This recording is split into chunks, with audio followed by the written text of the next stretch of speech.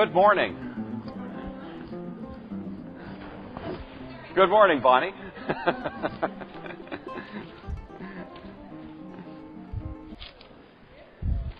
Now, I think some people use the alarm as an excuse to go to breakfast early. I think that's what's happened here. But you, the faithful elect, the remnant of Israel, have made it. So I appreciate that, and we're going to continue undaunted. We are in Acts chapter 22. I have a little less maneuvering room down here, so I'm hoping I don't trip over the steps. But Acts chapter 22, you'll recall, last week we were tracing the story of Paul as he's now arrived in Jerusalem at the conclusion of his third missionary journey. He's been warned, of course, repeatedly on the way that difficulties will await him when he arrives in Jerusalem, but he's unwilling to be deterred by that. He comes to the city, his old hometown, the place where he grew up, the place where he was educated, and he comes back now. And this in some ways represents the culmination of his whole career. He has, we at least suspect, been looking forward to the opportunity to present the gospel now. Mid-career, you might say, here in Jerusalem, this great center of the Jewish faith, which was, of course, his own, and also now the great center of the Christian faith. And so all of that is in his mind as he comes. And his first contact is with the Christian leadership, James, the pastor, along with what appears to be the session of the church in Jerusalem. They warmly receive him. They hear from him the account of the way in which God has been blessing through his ministry on these excursions he's had through the ancient world. And then they also tell him that, Paul, there's a little bit of a storm brewing right here in Jerusalem. Paul, of course, was aware of that, but James nevertheless tells him that the word on the street concerning Paul was that he was out there telling people around the world that, especially Jewish people, that they should abandon Moses. I'm going to, since it looks like we're going to be able to stay for a while, get down to business here. And so Paul, of course, was not saying anything of the kind. He wasn't going around telling Jewish people to abandon Moses. He was warning them that through simple keeping of the law, there is no guarantee of salvation. That was as close to the mark as this rumor was getting, but nevertheless it was being distorted, it was being overstated. And James, therefore, hatches this strategy that he hopes will shut the mouths of the critics and suggests that Paul should join in an oath that's being taken, a Nazirite vow, a Jewish ritual vow. And by so doing, by joining with these men who had taken that vow themselves, and by paying their expenses, possibly Paul would be able to escape this misunderstanding that was afoot. And Paul, of course, agrees to do that. And while he's in the temple discharging some of the duties related to that vow, somebody from Ephesus, a Jewish person who was there from Ephesus and presumably recognized Paul as the man who had been so instrumental there in Ephesus in the growth of the gospel, seizes upon Paul, calls the other people around to assist in grabbing Paul, drag him out of the temple, and they begin pounding on him. And it's at that point, of course, that the Roman soldiers come down from what's called the Antonia, that is that castle, a kind of Roman barracks there, not too far from the temple. They, in a sense, rescue Paul from the crowd, although it may be to treat him to something even worse. But in the process of taking him back, then he pleads with the Roman commander there for the opportunity to address the crowd. And so we're just in the beginning of this address. We looked at the first few verses of it last week. Paul introduces himself to these people. He tells them he's a Jew. He was born in Tarsus, but he was raised here in Jerusalem. He went to the school of Gamaliel, which is a highly respected institution. All of his pedigree is impeccable, unimpeachable. And so all of this is designed in a good sense of the word to ingratiate himself to this rowdy crowd there in Jerusalem. So Paul makes this statement to them. He points out that he shared with them at one point the same passion that was contrary, that was hostile to the Christian movement. He persecuted that way, he says, even to the point of death. It was in that context that he was on his way to Damascus with papers authorizing him to arrest and bring back to Jerusalem these people who were attached to the name of Christ. And that's as far as we got last week. So we're going to pick up then Paul's address to the Jerusalem crowd. This is verse 6 then of Acts chapter 22. And again, if you have the Pew Bible, it's page 143. Otherwise, follow along in your own text, beginning at verse 6. While I was on my way and approaching Damascus about noon, a great light from heaven suddenly shone about me. I fell to the ground and heard a voice saying to me, "Saul, Saul, why are you persecuting me?" I answered, "Who are you, Lord?" Then he answered me, "I'm Jesus of Nazareth, whom you are persecuting." Now those who were with me saw the light, but did not hear the voice of the one who was speaking to me. I asked, "What am I to do, Lord?" The Lord said, "Get up and go to Damascus. There you will be told everything that's been assigned to you to do." Since I could not see because of the brightness of that light, those who were with me took me by the hand and led me to Damascus. A certain Ananias, who was a devout man according to the law and well spoken of by all the Jews living there, came to me. And standing beside me, he said, "Brother Saul, regain your sight." In that very hour, I regained my sight and saw him. Then he said, "The God of our ancestors has chosen you to know his will, to see the righteous one, and to hear his own voice. For you will be his witness to all the world of what you have seen and heard. And now why do you delay? Get up, be baptized, have your sins washed away, calling on his name."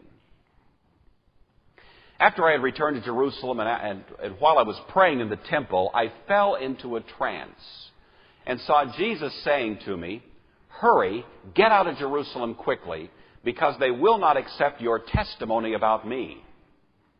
And I said, "Lord, they themselves know that in every synagogue I imprisoned and beat those who believed in you, and while the blood of your witness Stephen was shed, I myself was standing by, approving and keeping the coats of those who killed him."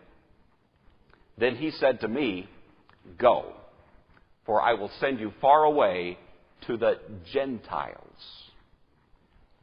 Up to this point, they listened to him, but then they shouted, "Away with such a fellow from the earth, for he should not be allowed to live."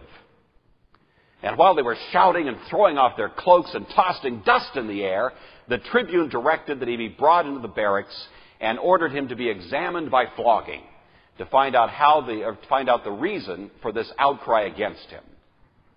But when they had tied him up with thongs, Paul said to the centurion who was standing by, "Is it legal for you to flog a Roman citizen who is uncondemned?" When the centurion heard that, he went to the tribune and said to him, "What are you about to do?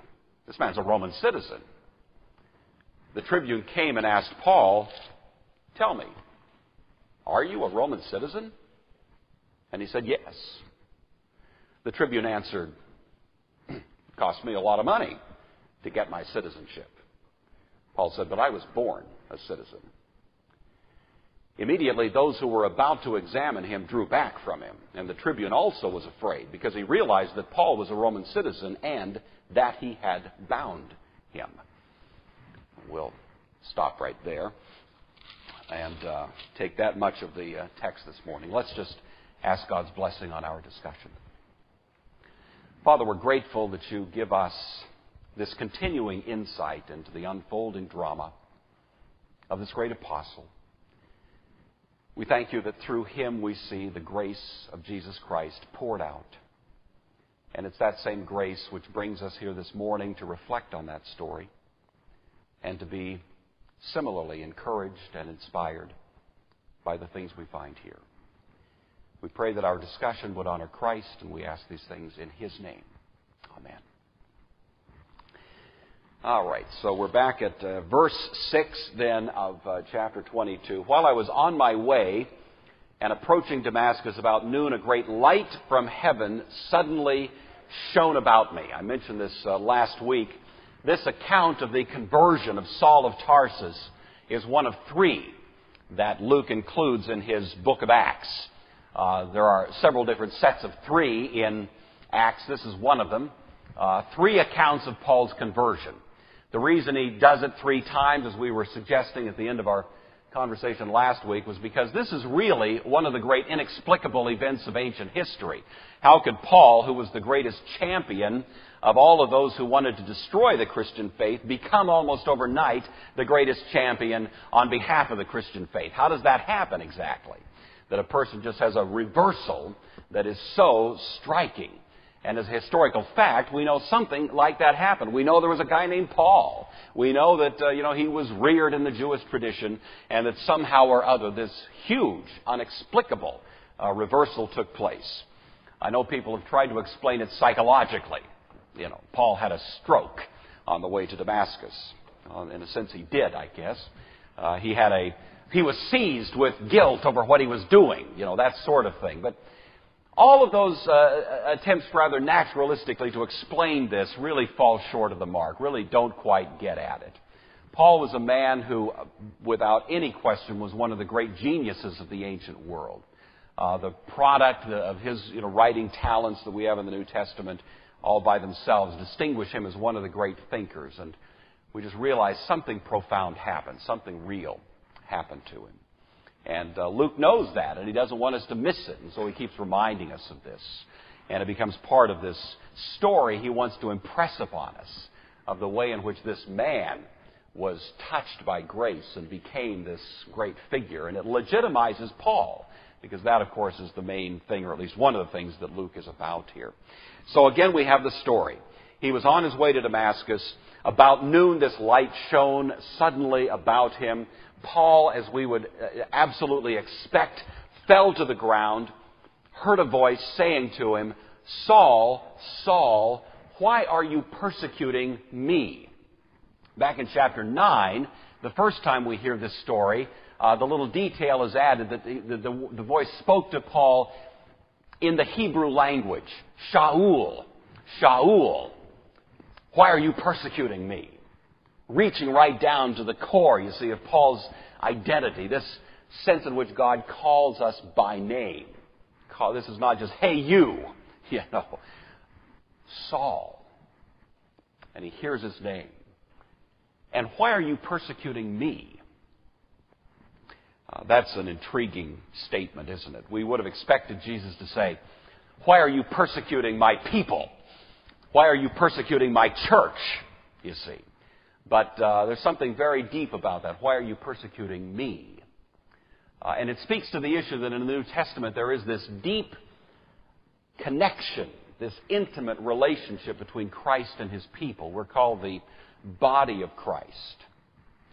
The New Testament teaches us that we don't have a high priest who cannot be touched with the feelings of our infirmities, but was tested in every point just as we are, yet without sin. That's part of what qualifies him for that task of representing us in our needs before the throne of God. He, in a sense, walks in our shoes with us. He's touched with the feelings of our infirmities. When you stub your toe, in a sense, Christ stubs His toe. When you feel pain, Christ feels pain. He's touched with those feelings. And when His church was persecuted, it was actually a persecution of Christ Himself. We are said to be in Christ, and Christ is in us. And the reason that's significant in the New Testament is because that means that Christ can authentically represent to God, the great source of grace, precisely our need, because He is there in between, as it were, the high priest. He represents our need because He is touched by the feeling of our infirmities, and yet being very God, He can be right there in the presence of God to represent that. And He obtains, as it were, from God grace to help in time of need.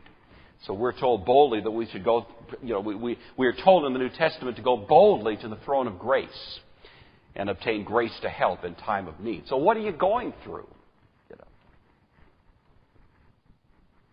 Is there a Saul of Tarsus that's, troubling you?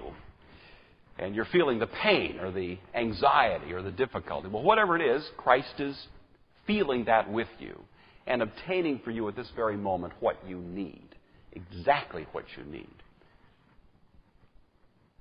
But in a sense, that means that when you go through these things, Christ goes through them. Paul, why are you persecuting me? Paul's response here, who are you, Lord? Then he said to me, I'm Jesus of Nazareth, whom you're persecuting. Just imagine Paul. There's no name that he despises more than the name Jesus of Nazareth. There's no name that he hates more than that one. There's no name he would rather, just wipe off the face of human history than the name Jesus of Nazareth. Anybody that's attached to the name Jesus of Nazareth, he wants to do them in. This is his single passion in life, is to do whatever he can to destroy the name Jesus of Nazareth. He's on the way to Damascus, and all of a sudden somebody shows up and says, oh, Paul, excuse me, I'd like to introduce myself. My name is Jesus of Nazareth.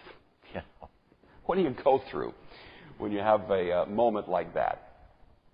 And Paul is confronted now with the one that he was trying so desperately to destroy. What kind of shock would it be? And he's stunned into silence here. I'm Jesus of Nazareth, whom you're persecuting.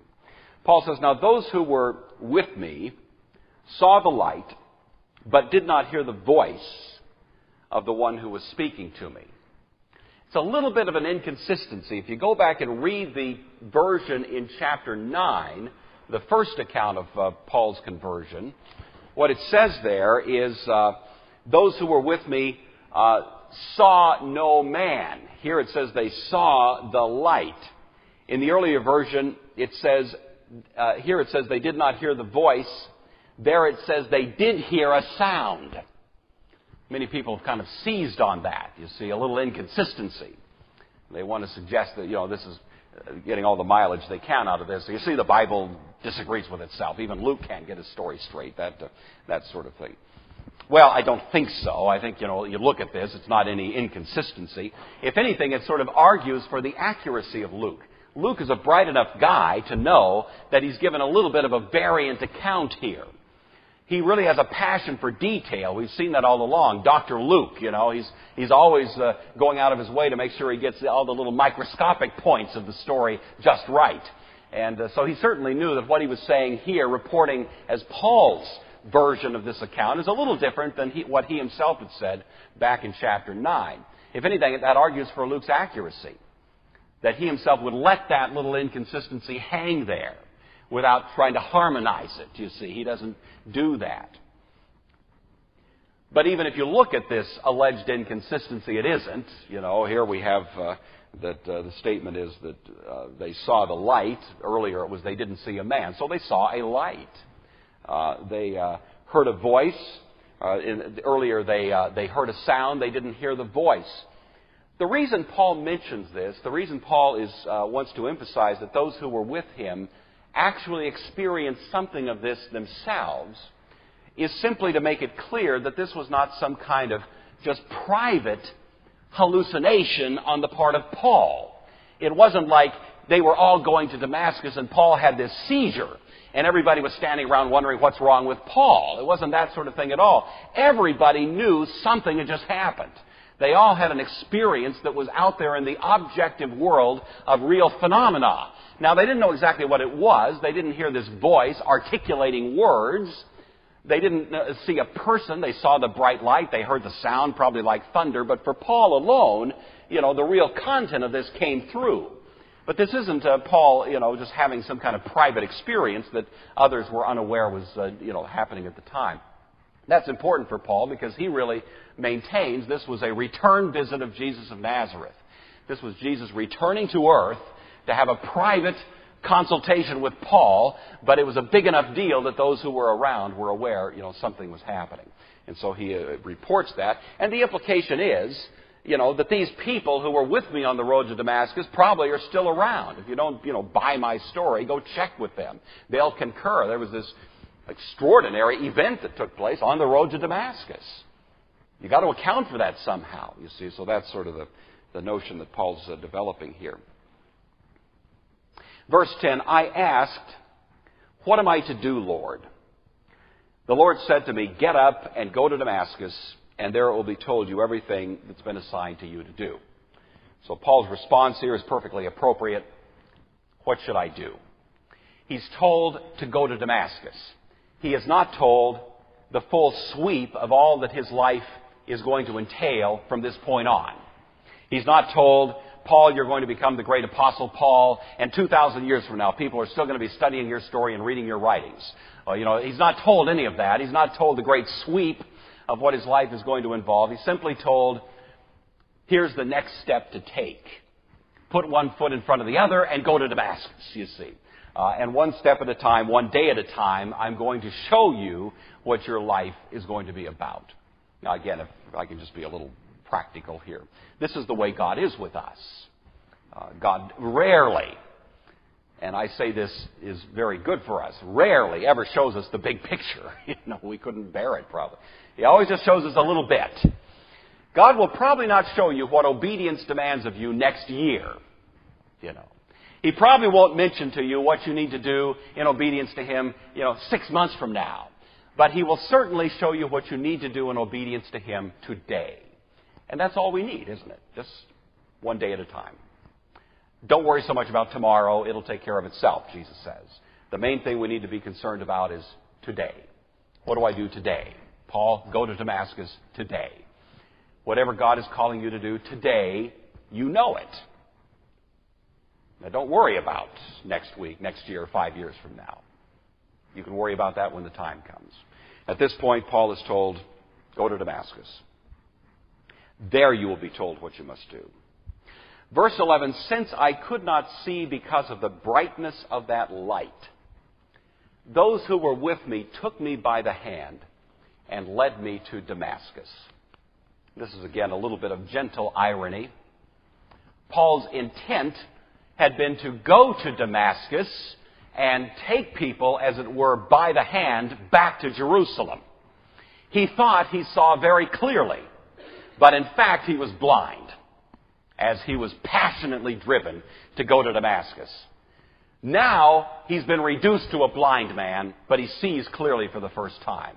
Now, rather than leading people by the hand, he's in the place of those he was pursuing and is in fact being led by the hand. And God says, you like this arrangement? Let me lead you, Paul, to Damascus, a blind man. And Paul is put right, immediately into the shoes of those that were the targets of his wrath.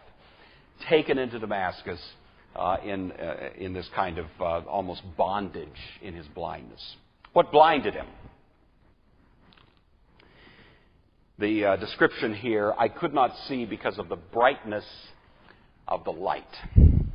This is a perfect time, isn't it, to mention that, because Woody just preached a brilliant sermon this morning. And I'm going to try my very best not to steal any of his thunder, because, of course, some of you haven't heard this sermon yet, and so I have to tread very carefully here. But the sermon is on the glory of God. The glory of God. And actually, I tell you the truth, I was going to say this anyway. I promise I was going to say it. The glory of God is, in the Old Testament, this word kabod. It means weight. And really throughout the Scriptures, that notion of weight and light are combined in this remarkable idea of God's glory. We see it again and again. It has an intimate connection to the holy. Last week we were talking about the holy, you may recall. They are intimately related, virtually the same thing. The distinction between the holy and the glory is simply this. The holy is descriptive of the fundamental character of God. The glory is the experience when that holy is disclosed. I heard one theologian describe it once as glory is holiness with the lid off. You like that? I like that one better than another description I heard once, which was, glory is the incandescent ectoplasm of God's invisible spirit. Nah, I don't like that one. That sounds like something from Star Trek, but I do like the first one. And that's what it is. The holy manifesting itself, pouring out, is glory, you see. So in Isaiah we hear, holy, holy, holy, the whole earth is full of His glory. Those words frequently, almost unavoidably, come together. And so when you think glory, think holiness. And here, the reason Paul had this crushing experience, blinding him, disabling him, reducing him now to a dependent person, one who was so powerful and proud and full of, what he thought was righteous indignation against Christ and His followers. The thing that put him in his place was this disclosure of the brightness, the glory of God that just knocks him literally off his saddle, And so there he is. Verse 12, a certain Ananias, who was a devout man according to the law and well spoken of by all the Jews living there, came to me. And standing beside me, he said, Brother Saul, regain your sight. In that very hour, I regained my sight and saw him. Again, this is another little variant account, certainly not inconsistent, but Luke here is not telling us the other little piece of the story that we get in chapter 9.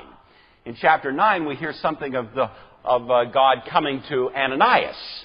And, Paul's instruction was to go to Damascus. That was the instruction for Paul that day. At the same time, the instruction for Ananias was to go to Paul, go to Saul of Tarsus. Ananias wasn't so thrilled at that prospect, as you recall. He said, wait, we'll hold the phone here. I've heard of this guy. The reason he came to Damascus was to arrest people like me. I'm the person he's after. He's come with papers to arrest me and take me to Jerusalem. And you want me to go to him? Come again? That's sort of Ananias' response to that. And of course, Jesus gives him, instruction. Just do it. This may not make sense to you right now, but the word of obedience for you is just go, just give him the gospel. Paul doesn't include that here. Paul is telling the story from Paul's point of view as he's giving the account, you see, to this Jerusalem crowd, so that little piece of it doesn't work its way in. All he knows is he was sitting there in the darkness of this blindness. He'd been 3 days fasting, wondering, contemplating, what does this all mean? And then the silence is broken by a voice. And all he says is, a certain Ananias came to me and said, Brother Saul. And again, that's such a touching moment in Christian history. Ananias knew that this was the man who would have loved to see Ananias put to death. And yet he can go in the power of God's grace and say to such a man, Brother Saul. You see, the effect of the gospel is to make lions lie down with lambs. The effect of the gospel is to bring peace where there was intractable warfare. That's what the gospel does. That's why Christ is called the Prince of Peace. And I tell you, this planet will never know peace. Never. Until it knows it under the power of the Prince of Peace. This Christmas season, all of our carols, virtually every one of them, celebrate some aspect of the fact that Christ is the great King of Peace. And we should think about that as we hear it. Here was a very unlikely brotherhood between Ananias and Saul. Brother Saul, regain your sight. In that very hour, I regained my sight and saw him. Then he said, the God of our ancestors has chosen you to know His will, to see the righteous one, and to hear His own voice. Ananias tells Paul something now, and here we have information that was not included back in chapter 9. So again, there's variation of the story here. No inconsistency, but just different information is included. At this point, we hear something of what Ananias said to Saul. And he says there's 3 things God has chosen you for. To know His will, to see the righteous one, and to hear His voice. Now, the last 2 of those probably refer to the Damascus Road. And the reason that's important, and the reason Paul wants to make a point out of including it, is because it was again important that Paul actually saw the righteous one and heard his voice. This was not simply a missionary coming to Paul and giving him the gospel. You know, Philip spoke the gospel to the Ethiopian eunuch, and the man was converted. But that was not a personal visitation there by Christ. You know, it was certainly the word of Christ and the grace of Christ and the presence of Christ in some sense through that preached word. But Paul says, no, this is something different. This was Christ right here, back in human history. And the reason for Paul that was so important is because he not only viewed this as the moment of his conversion, but it also was the moment of his commissioning as an apostle. From the New Testament point of view, an apostle could only become an apostle by a direct and immediate commissioning by Christ himself. Christ creates apostles. Apostles do not create apostles. This, by the way, is a point of dispute between the Catholic Church and the Protestant churches, and I'm advocating now, candidly, the Protestant perspective because I believe it's right, you know. And that is this, that Christ is the one who can say, "He who hears you, hears me." And the apostle could rightly carry that sort of weight and that kind of authority. When Paul said, Paul, an apostle, he was saying, in effect, the word that I speak to you now needs to be received by you as if it were the word of Christ himself. That's apostolic authority, you know. I, by the way, don't have apostolic authority. I'm a Sunday school teacher. That's not the same thing. If I ever come to this class on a Sunday morning and say, oh, by the way, everybody, he who hears me hears Christ, then you have my permission in advance, to throw me out the nearest window. At that point, I am trying to arrogate to myself authority I don't rightly own. All I can do is say, this is what the book says as best as I can tell. Now you go home and check it out, and that's about the extent of it right there, you see. But when Paul speaks, if Paul shows up, then he can rightly say that. But the only way Paul could rightly claim to be an apostle would be if he could also claim that on a certain day at a certain time, there was actually a direct and immediate contact between Christ himself and Paul. So therefore, Paul has to insist that he saw the righteous one and heard his voice. You see, that's how important that is in Paul's own understanding of his call. The other detail that Ananias includes here is that Paul was also to know his will. Now that's related to Paul's apostleship, but it is a little bit of a different aspect of it. Paul understood that he had a unique role, a unique status as an apostle. He understood that he was not an apostle in quite the same sense as the others were. And in fact, he makes that distinction. He'll say of himself that he was the apostle to the Gentiles, whereas Peter and the others were the apostles to the Jews. That's the distinction he makes, for example, in Galatians chapter 2 and elsewhere, Romans chapter 11. And so that's very clearly in Paul's mind. Now, that understanding of knowing God's will, of having that distinct status as an apostle, is probably related to the idea that the will of God in view here is what Paul otherwise calls a mystery. A mystery. So Paul makes quite a deal out of his writing to the fact that he understood and was given some insight into the will of God, which was otherwise a mystery. Now, when he says mystery, he doesn't mean a whodunit mystery, like the butler did it kind of thing, but he means a mystery in the biblical sense, which is something that was once hidden and concealed, but now in the New Covenant era has been made clear, you see, has been disclosed. The preeminent mystery that Paul is concerned about in the New Testament has to do with the Gentiles. A great deal of the New Testament message was certainly anticipated in the Old. The fact that Messiah would come was manifestly part of the Old Testament message. The fact that Messiah would suffer was clearly taught in the Old Testament, Isaiah 53. Even the fact that Messiah would die and rise again is argued from the New Testament point of view as the implied content of Psalm 16. But that the Gentiles would actually come into the household of Israel. That they would become fellow citizens of the commonwealth of Israel by faith. That was not very clear from the Old Testament. You see, that was pretty obscure. Certainly that the gospel would go to the Gentiles, Isaiah and others make that point very clearly. But that they would actually come in as members in good standing, on equal footing with the Jewish community, that, you see, was a huge surprise. It was a mystery.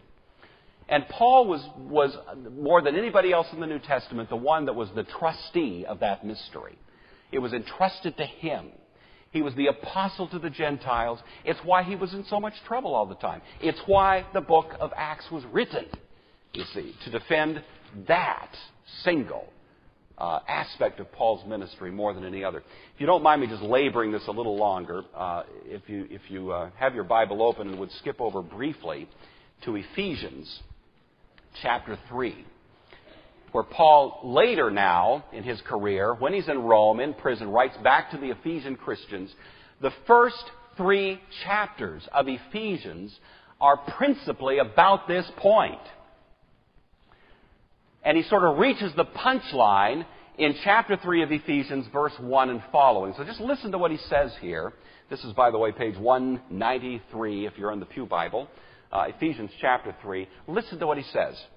This is the reason that I, Paul, am a prisoner for Christ Jesus for the sake of you Gentiles. You Ephesians, you Gentiles. I'm a prisoner for the sake of this that I've been discussing because of you Gentiles.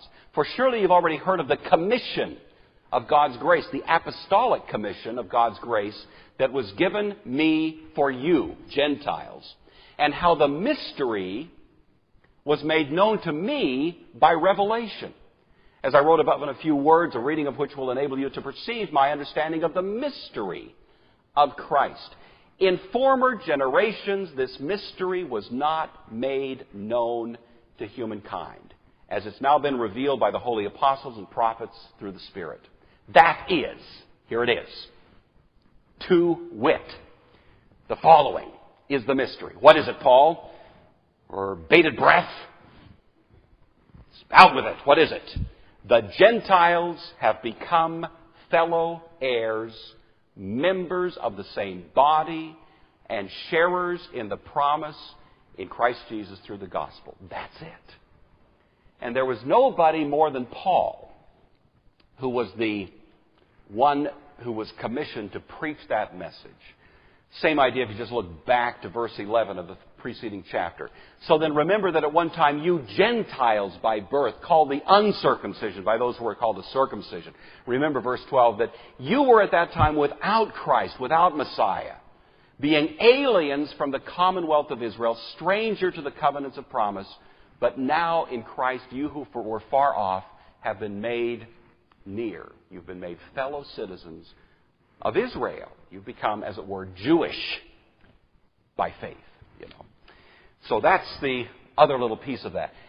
God had chosen Paul to know his will, that will of God in particular, that mystery, to be commissioned by him. And then if you look at verse 15, for you will be his witness to all the world, especially the Gentile world, of what you've seen and heard. And now why do you delay? Get up, be baptized, and have your sins washed away, calling on his name. And so Paul, of course, in happy obedience to this instruction from Ananias, submits to the external sacrament of baptism, which is reflective of and organically related to the internal baptism and regeneration that had already occurred in his heart even at that point.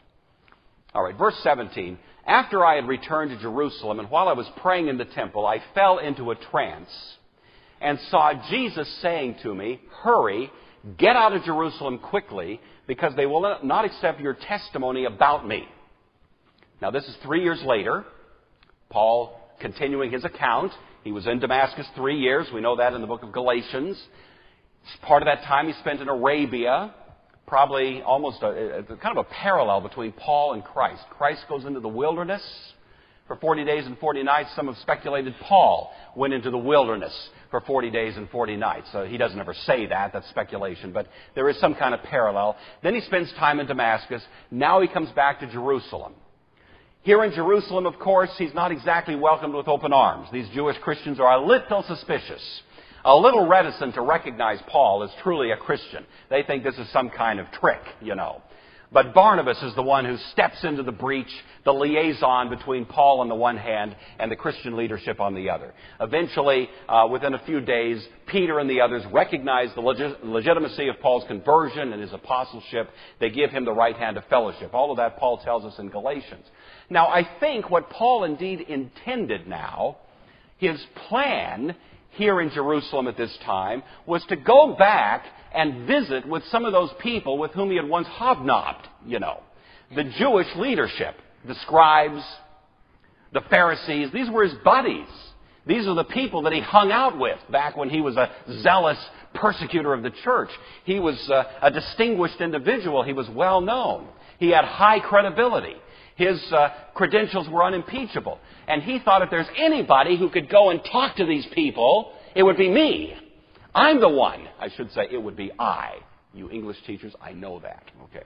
It would be I who should go and, predicate nominative, always takes verbs of being, take the nominative. Okay.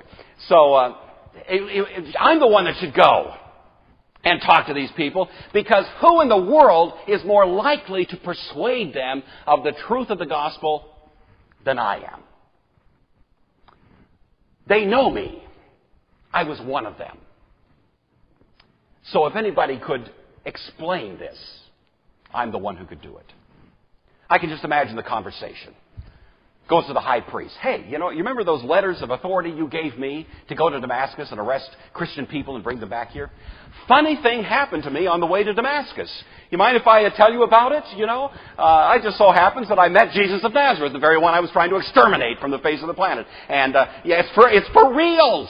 And I think Paul probably thought he could get through to these people if he had that opportunity, and that's probably what he had in mind. So he's there in the temple thinking about this, praying about it, speculating on the possibility of being a witness to those who had once been his buddies there in the Jewish leadership. And it's in that context then that he has this visitation, a vision from Christ himself, in which he's told, hurry, get out of Jerusalem quickly, because they will not accept your testimony. Now, Paul objects here. Notice what he says. Lord, wait a minute. Why won't they accept my testimony? They know who I am.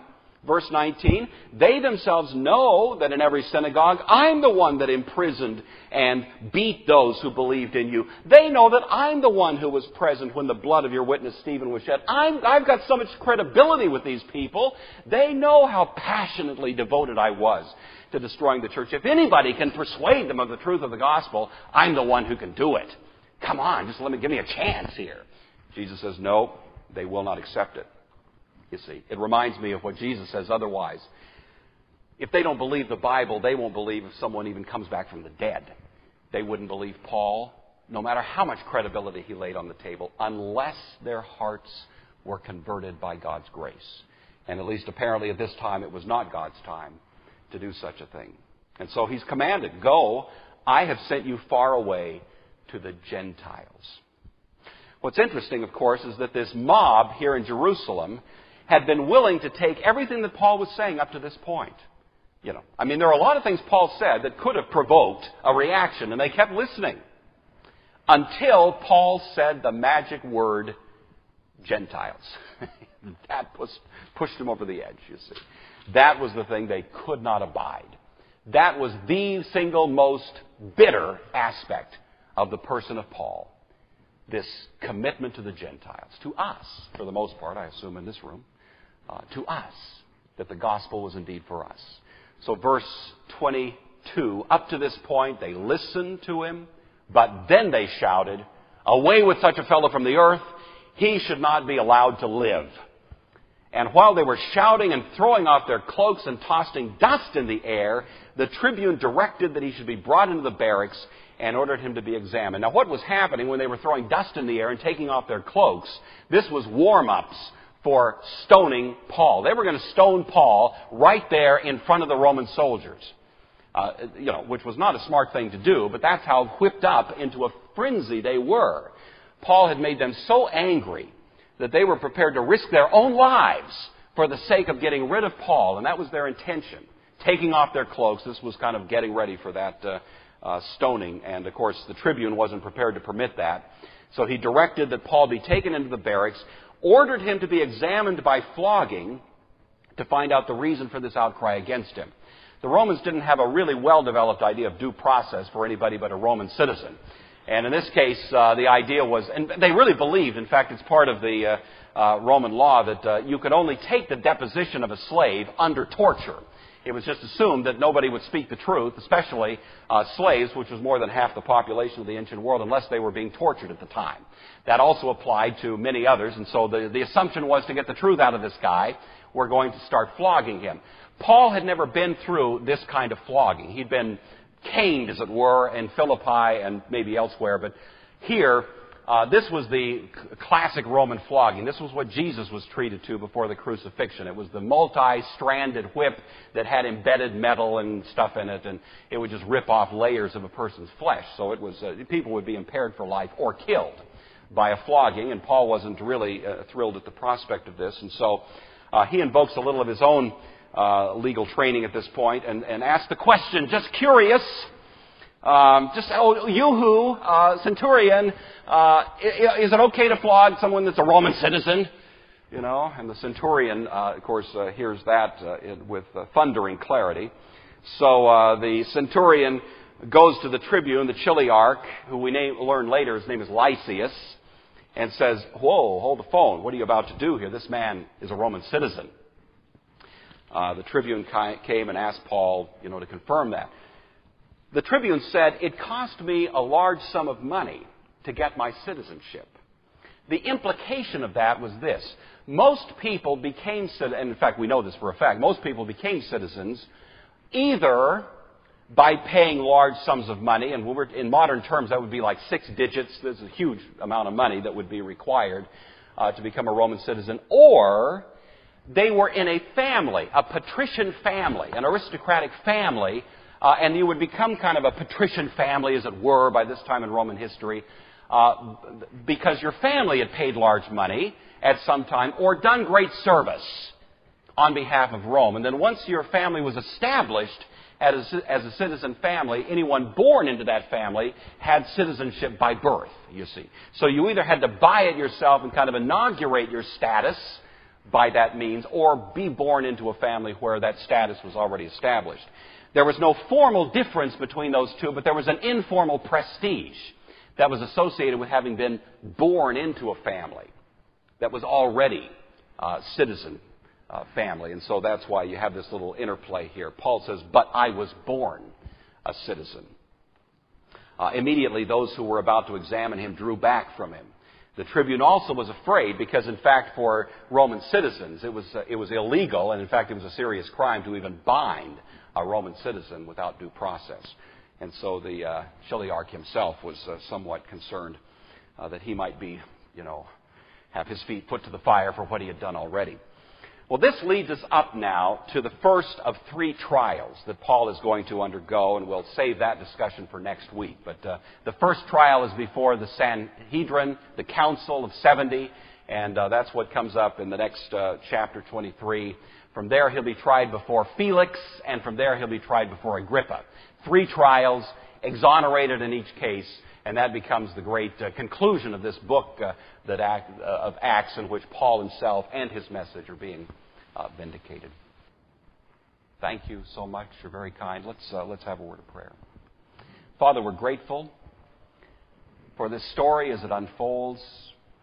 We thank you for the great apostle, for those things we learned through him.